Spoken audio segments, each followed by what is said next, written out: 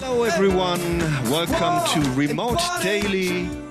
We kick off today with a guest who we just had the honor hosting at the Hof, our virtual series for Frankfurt Book Fair, the oldest and largest book fair in the world. She's the owner and operator of 2 bookstores on Granville Island in Vancouver, Canada. It's my honor to welcome Jennifer Kim to Remote Daily. Jennifer, so good to have you with us. No, thank you so much for inviting me. Our talk for the Hof for the Frankfurt Book Fair was amazing, and I think we touched on so many topics that I'm excited to go deeper on today.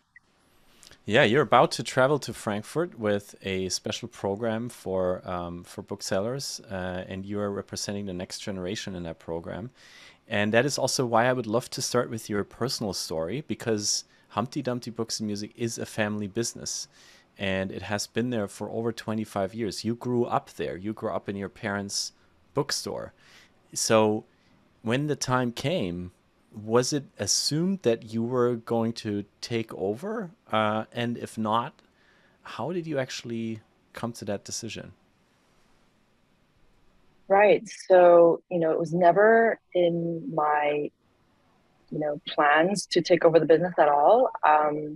I went to school, I did philosophy, I started working. I worked at the Vancouver Public Library for many years.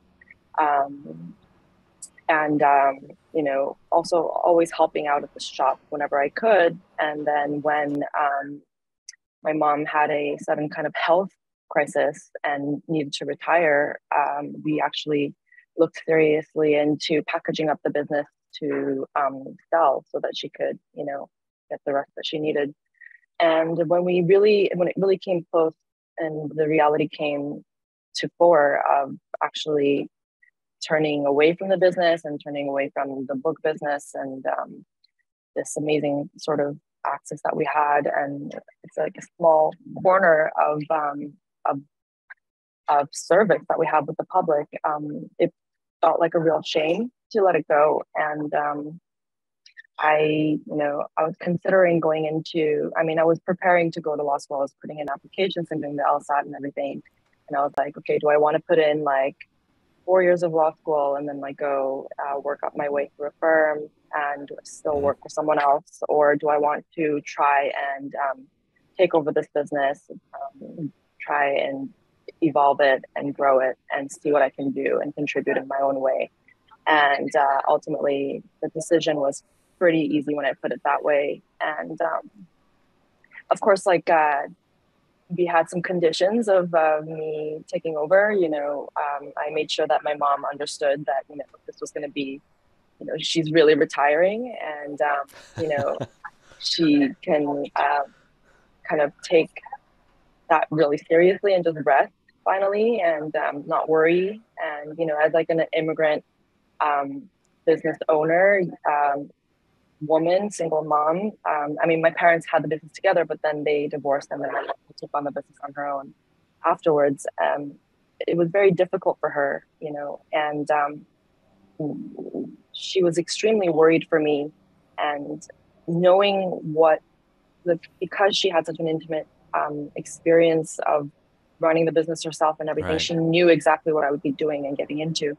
So she, on the one hand, didn't want me to do like what she did, because it's a lot of work. It's a lot of physical work. It's a lot of mental work. It's a lot of emotional work. And but we talked it all out, and we agreed upon, this would be my baby, and all of the creative and financial and all of the control would be up to me. And she just made me promise that I wouldn't sink thousands of dollars into like renovations and like just all the things. Just a few promises. Just a few promises that, of course, I've slightly broken over the years. But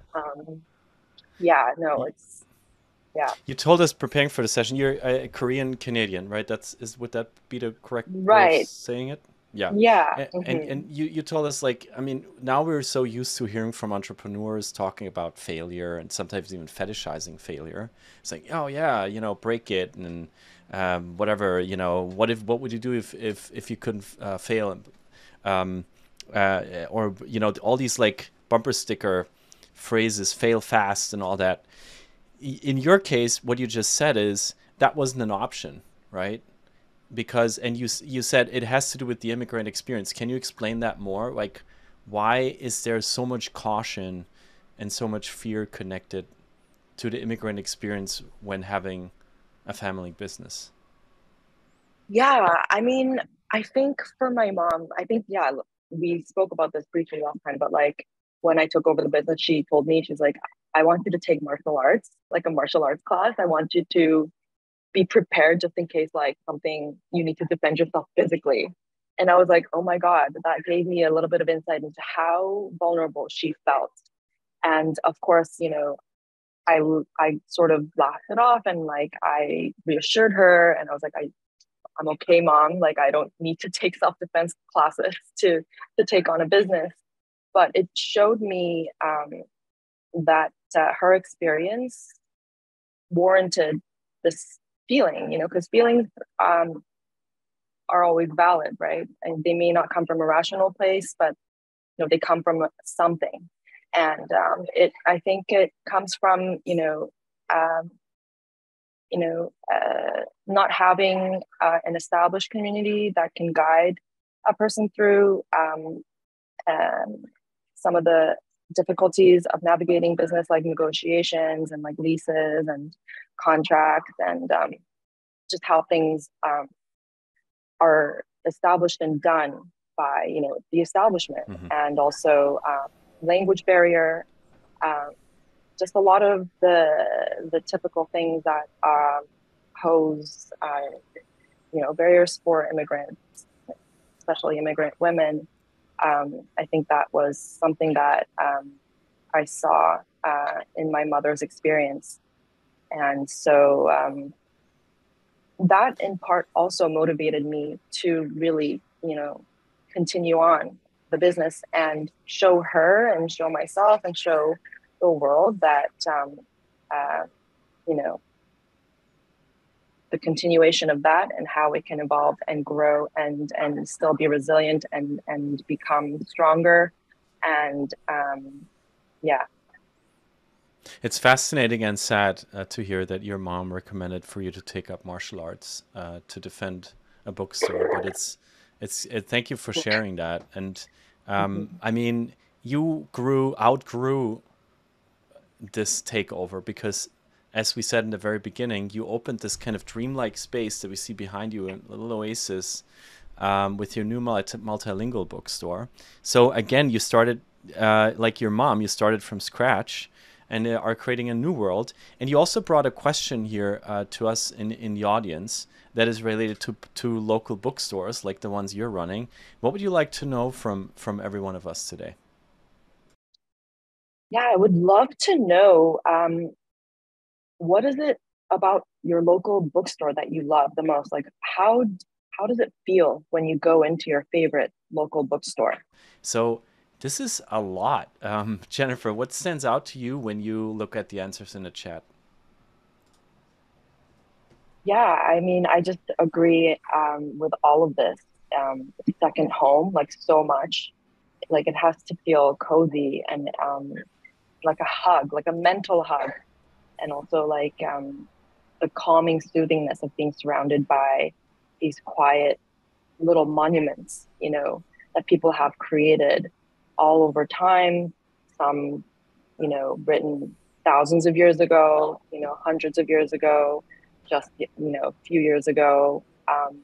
And just like, it's all there, it's history and the future, and it's all just quietly waiting for you to discover it. And I couldn't agree more with like the smell of new books and all the community feeling that you get, like the connection, like the eye contact that you can get from like a fellow book lover in a bookstore is just Yeah. so great.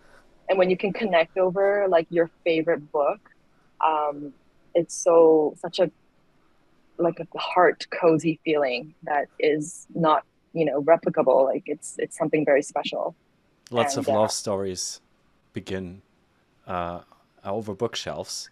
And we had a previous guest on Remote Daily, who started the Subway Book Review, Uli Cohen, here in New York City. So what she did for years was just going on the subway and ask people what they were reading and then posting that on an Instagram account. And it also turned into a book that was published last year, Between the Lines. And she always wears a book, a tote bag, and she actually passes that on to her community that says, ask me what I'm reading. And I have seen her doing this live on the subway. It is the most beautiful thing. There is something, even when you are on the subway, when you connect around books, that you have nowhere else. However, though, right now we're sharing this space, and a lot of people say this is the future. And right now we are going even beyond this two-dimensional gathering spaces, and we're talking about the metaverse, the Web3, the three-dimensional internet, where we will be able to go into a website, not just two-dimensionally, but we will actually be able to walk through it and buy books off a virtual shelf. And of course, the book industry is affected by that, willingly or nillingly. So what do you say to people who think, paper? Who think this is not relevant anymore? What is your response? Yeah, I find there is a, growing sentiment in a minority of people. I think it's still a minority where, people question the relevance of printed matter, printed books. And to that, I have to say, it is going to be what we make of it. And I think what we're going to make of it is that it's going to become like, something that is essential for us to create deep connection, deep moments, and deep reading. Like when you are reading something on a device or your phone or a computer or whatever, you are competing with so many other things that are laying below the surface. It's just a different energy and vibe altogether than when you give yourself the permission to actually cozy up with a physical book. It is an entire product unto itself. It is a beginning, middle, and end, and it is complete unto itself. And it is very special in that sense, where you don't have any other competition. Of course, there's like the physical material world around you, but you have physically lifted this item and you have chosen this item. And that sort of one-to-one connection, I think, is something that creates different kinds of neural pathways that, we're gradually sort of being driven to lose in our daily lives because of all of the digitization of everything and the way we consume most information these days. So it also, I think, encourages you to take time to sit with thoughts and ideas in a way that aren't competing with one another so aggressively. I think certain times you need, when you're reading a book on philosophy, you kind of need to chew on it. And then you need to swallow it and maybe burp it up a little bit and then just wave it around a bit. You need to sit with it for a while, right? You can't just do the Wikipedia page scroll and then feel like you actually have gotten it. You may have it at a surface level, but to actually speak and think about it, you require time and you require physical attachment to the idea, I think. And that's why, printed matter is never going to go away. And especially printed matter for children, printed matter in different languages. You also need that time, I think, with language acquisition and language appreciation, just like the beauty of, the sound of languages as you're reading. It's not the same when you have an Instagram post that's a dual language, poem in, English and Korean or whatever. It's not the same as when you're just absorbing it, scrolling through this black screen at 3 a.m.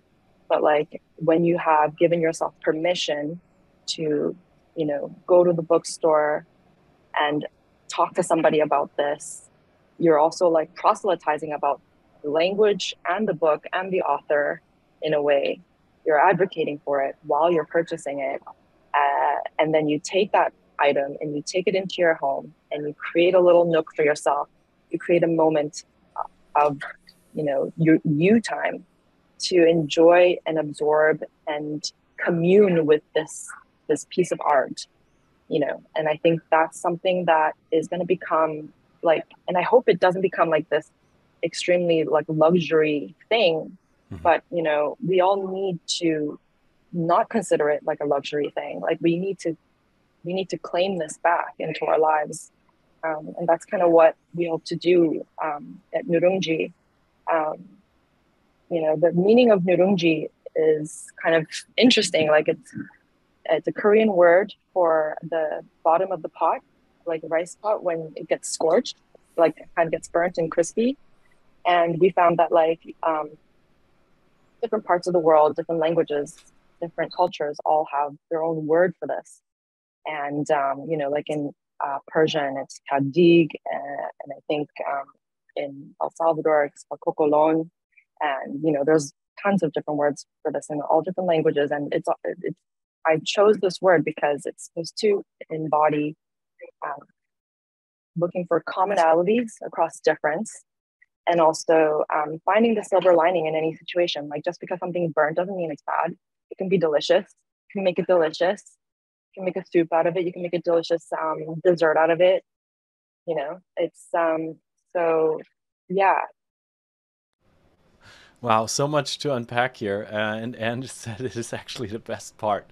I think Nooroongji is definitely the best part of Vancouver at the moment. To have this new oasis is just so fascinating. You told us that how people are flocking to it, and this is it's not just a bookstore. You created a multilingual bookstore, so that means just when we look behind you, Jennifer, can you give us a quick insight? How many languages are there? Honestly, I couldn't tell you right now, and we're full of people on a quiet Friday morning. We have, Tagalog, Japanese, Chinese, German, French, Spanish. We have Arabic, Farsi, Hindi. We have a lot and more to come. And it's just, it's been incredible, the reception and like the look on people's face when they see their language or their people front and center in such a central and like prominent space in the city is extremely moving to me. And like when their eyes light up and they like just like run to the book and they just go like, I can't believe I'm finding this here. Look, like somebody cares about this. Somebody cares about us. And like, this is the first time I'm seeing this kind of book here. I can actually like reconnect with my language here. Like that is what I think drives me. And I think that is what the future of publishing needs to be. And future of like, international like rights, like everything. Like we all need to be looking towards, encouraging, fostering, and serving the multilingual community, because we all are multilingual, whether it is an actual, language that we grew up with or not. We're living in a very, increasingly diverse and accessible world, and the publishing and book selling industry needs to catch up with that. Absolutely, and Rashad is just bringing up the current happenings here in the U.S. around banning certain books, and to get to that, Jennifer, why aren't multilingual bookstores anywhere? I mean, it makes so much sense for so many places in the world, but you told us preparing for the session, you even think you might be the only one or one out of two in Canada, which is the second largest country on this planet. Why is that? I think, I mean, I know that there is one like South Asian bookstore out in the suburbs, Surrey, that serves the local community, South Asian community there. And I think there is a French language multilingual bookstore in Quebec, but it's not like I don't believe their aim is to encompass like all the languages that they can. And I'm not sure. Like, I remember when I first kind of started thinking about the idea and talking about the idea to people, every single person was like, this is an amazing idea. And like, why don't we have this already? Um, and I do think it is a matter of access. And I do think it's a matter of like, you know, maybe just a short-sightedness or a lack of awareness in different industry levels where they're not seeing what they could be making money on. Wow. Really, it's not just. I mean, it's definitely important social cause, multilingualism, but as a business, I think it is just the way forward too. Like it's people are extremely into this, and especially for the younger generations, especially for children, just all around. And for myself, as like a bookseller and book buyer, I find it incredibly difficult to find multilingual materials in North America currently.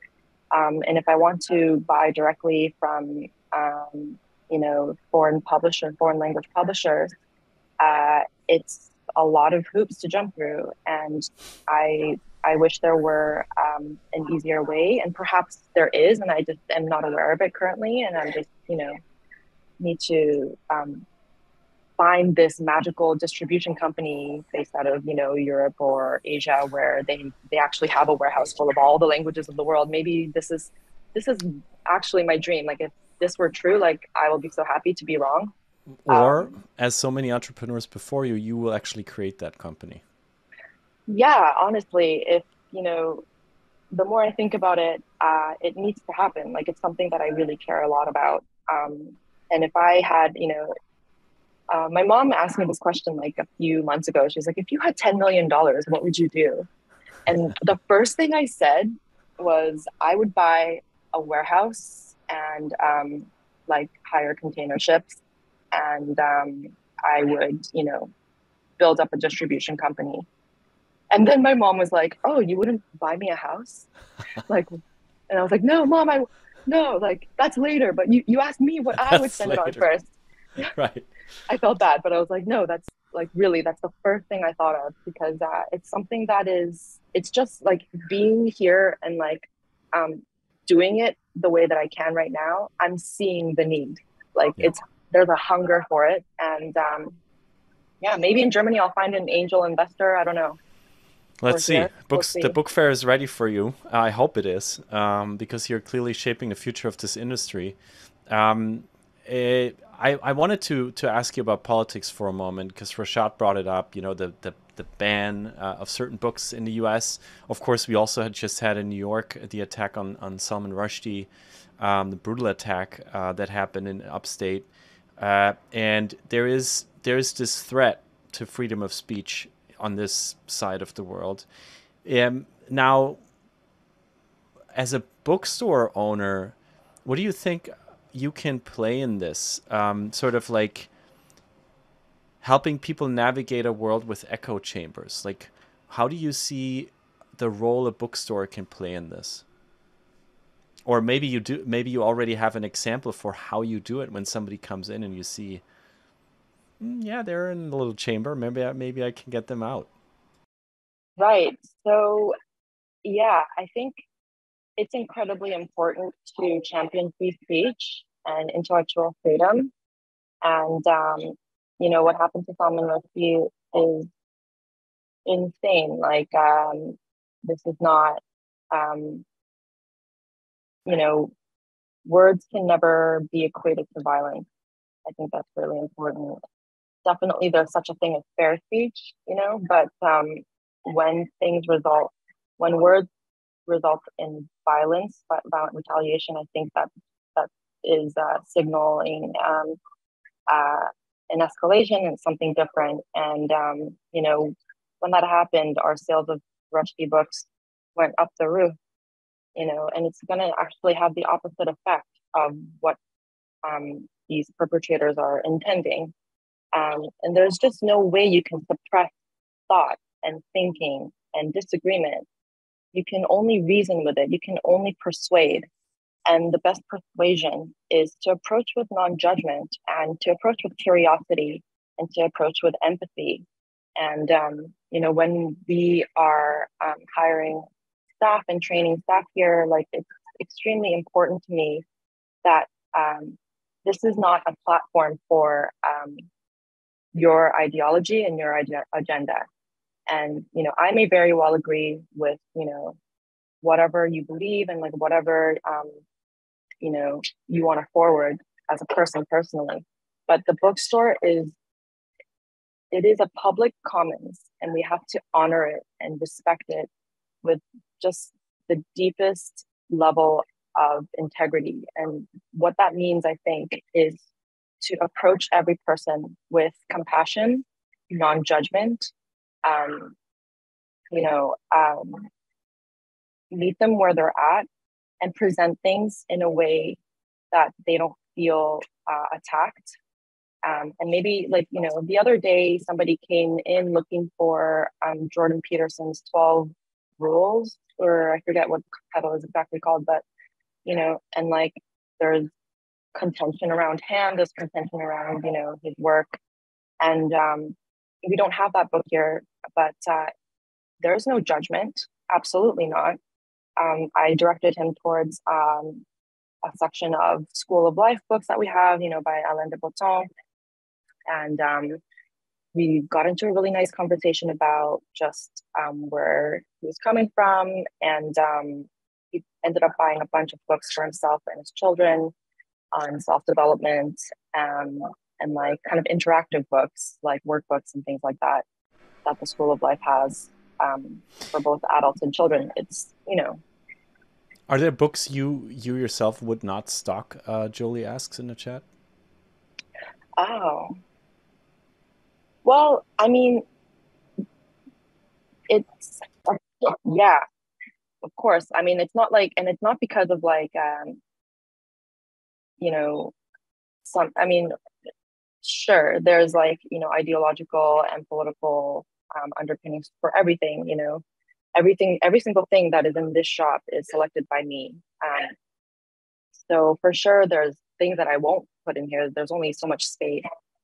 So in a sense, book selling is an incredibly interesting and subversive tool for presenting your worldview, I think. But also, there is no way that I would ever say to somebody, I don't carry this book, like in a way where it's like, I'm looking down on this book, or I don't agree with this book. Like, that's just, I don't think that is my place. I am not the ultimate arbiter. And that is also, especially if I disagree with the book, or if I don't agree with the approach of the person who's inquiring about the book, the way to reach someone is not to be like, oh, you like this author, like, ugh, like, no, like the way you change minds is to say, oh, how interesting. Like, what do you like about this author? Tell me more. I can't wait to show you this one too. Like, that sounds similar to this, or that sounds different from what I thought about this, Man, I wish we had more of a conversation like that in other fields, when people have controversial opinions to one another and say, so what do you like about that, instead of like attacking each other. As Jolie says, you are a curator, and you actually told us before the session that curating the books and the music is a huge thing of what you enjoy, because exactly, you're building your own world. There is one thing, though, that happens to you where worlds cross, is that people come into a store just like they go anywhere else these days, and they look up books on the shelf, and then you see them getting out their phone and scrolling through Amazon, doing like a little price comparison, and you're standing sort of next to them. What do you do? Yeah, you know what?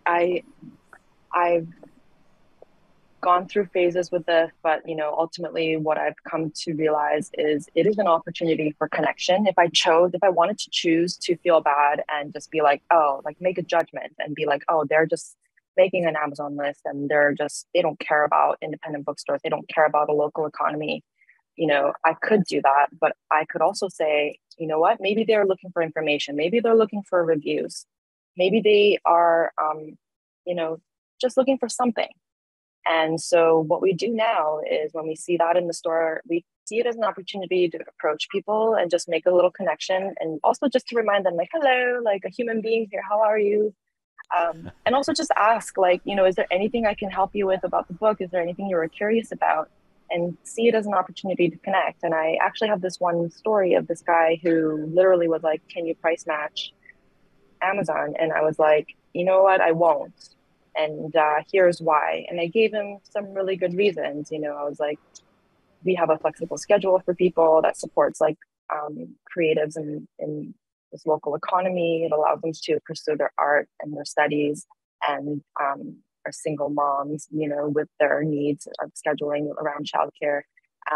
We pay fair wages. We don't, have a warehouse where people have to wear diapers and like are surveilled in like a truck to maximize their like ultimate efficiency. Like we have a very pleasant work environment, and we foster growth and reading and community. And if it weren't for us physically here with this physical book in front of you, presenting this book to you, you would have never thought to type into Amazon this title of book. It would have never come to you, because Amazon, the way it works is it works off the algorithms of what you already like, what you already know. And the way that I have curated my bookstores is to just totally like completely remove myself from all the sales data, all of the mechanisms and tools that people generally use as booksellers, like the top 40 list, the sales reps recommendations list. Like I don't use that. Wow. I have my own way of researching and digging books. Like really, I'm a crazy person, I guess, but like it's something that I'm passionate about, finding different unique titles. And that's one of the top comments that we get about our bookstores, is that it's unique. Like you don't see these books elsewhere. And of course we do have books that, are popular and are important and are current, but, I think the secret sauce of a good bookstore is you do the work, and you create that opportunity for people to be surprised and delighted. Mic drop. Eileen is asking about a number though. Is there an average difference that you can give between, like you just said you won't price match for very good reasons. Is there an average like difference between Amazon and a bookstore price? It's actually really funny. I think the common notion is that things on Amazon are the cheapest price because they do that thing where they like do the slash or whatever. But actually, a lot of my books are cheaper in person than on Amazon. Oh, wow. And of course, some things like the front list titles that the sales reps and the publishing houses that they are all kind of marketing and churning out season by season, like the top front list, you call it, like bestsellers of the season, they will probably be, offered on a discount because that's the nature of the industry and like that's the nature of marketing in the book industry. But I don't really carry necessarily. I'm not a front list heavy back bookstore. I'm a backlist heavy back bookstore, which means things that are more evergreen, like evergreen books that have been around for a while, that are maybe forgotten but are really good. And those kinds of gems, when you try to look for those things online, the price will be like, I remember I looked up one book that I had in store and it was like $876 on Amazon. And so I would love people to challenge their own notion that what they see online is the full breadth of what is out there. When you're searching for, a subject like, let's say, Kantian metaphysics or whatever, you're going to get, a very limited number of books on Amazon, but that's not going to be actually what's really out there, and you owe it to yourself to go visit your local bookstore, bookseller, or your local librarian or do your own research to see really fully what is truly the breadth of the subject that you're looking for. When my partner and I did our book tour, what I didn't know is when we walked into many bookstores and bookstore owners would repeatedly telling us what people forgot is you can go to your local bookstore and usually they can get you a book in a day if it's in a larger metropolitan city.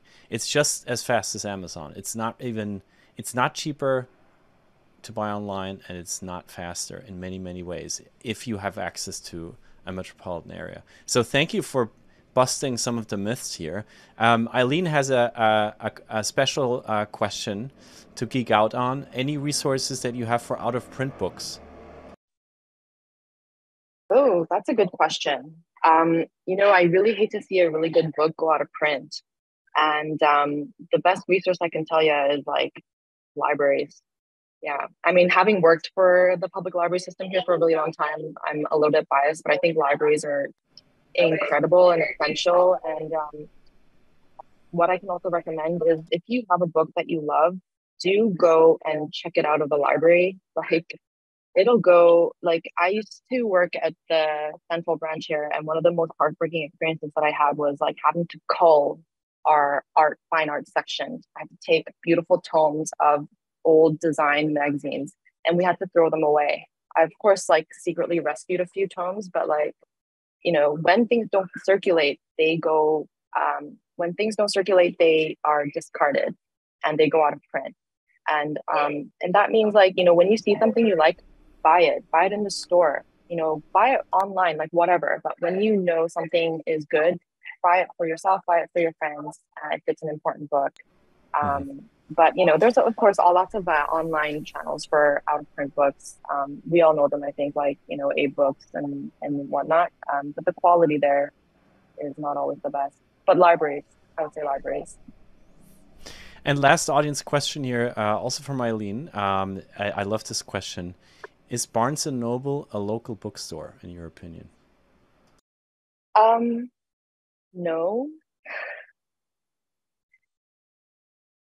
Well, I guess the equivalent of that in Canada would be Chapters Indigo. And I would say no, but, still, better than, Amazon, just because of like the monster that Amazon is and, Jeff Bezos's yacht and everything. Like, at least it's not at that level. Not a lot of books on that yacht. Yeah, for sure. Yeah. Is there, when we look at your night shelf for a moment, and as the last question for today, I can't believe this hour is over already.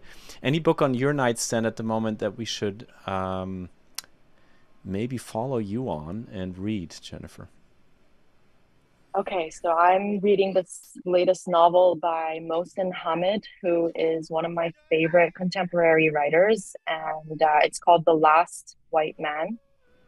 The cover is just gorgeous, but also his writing style is so perfect. It's just different, it's confident, it's stylish, and it just grips you. And he's actually going to be at the Frankfurt Book Fair, and honestly, if I meet him, I will just cry. I will lose my mind. Wow. Great. I just shared a link here to the recent NPR story, and I can't believe that Liz just put in the chat, I'm also reading that book. I think we're really connecting here over the virtual bookshelf. How wonderful is that? Your last 30 seconds with us, Jennifer. How can we support you? What would you like to leave with us today before we part our ways? It's hard to let you go. I just want to thank you so much for joining this amazing session and giving me the opportunity to connect with you in this intimate way. I am on Instagram and LinkedIn, and I apologize, my profile's super weird there right now, but I promise to make it more polished soon. But if you would like to connect with me through Instagram, the most active account right now is Nooroongji.ca. And I'm posting stories daily from my bookstore, lots of dog visitors, lots of fun moments. And yeah, I would love to stay connected and just keep the conversation going. Fantastic. Jennifer Kim, what an amazing work that you do. What an important role that you play. And what an encouraging and amazing entrepreneur you are. I'm so glad that we got to connect, and I hope we can invite you back who knows, maybe together with Mohsin Hamid on a future session. And hopefully see you soon on Granville Island. So for everybody who is in Vancouver or is going to Vancouver, maybe some of you are planning at the moment, don't miss out on Nooroongji Books and Humpty Dumpty Books and Music, both on the same island and both part of the future of this industry. Bye. Thank you so much. Bye, Jennifer. Have a great weekend. Bye.